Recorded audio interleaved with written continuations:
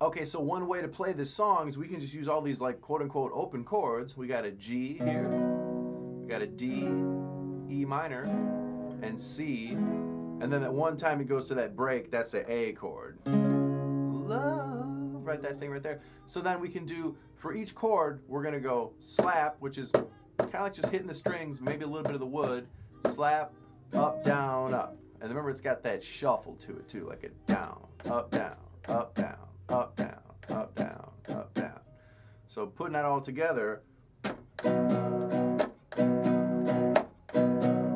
4 times in each one. Slap, up, down, up, slap, up, down, up, slap, up, down, up, slap, up, down, up.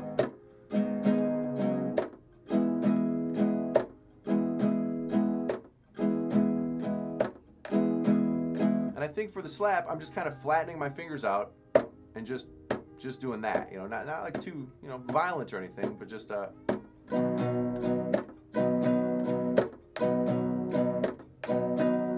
getting like a percussive effect. Cool. So try that, and also try to keep playing it with these bar chords, B, F sharp, G sharp, and E, and that's good. And then the technique for that, as you were doing, is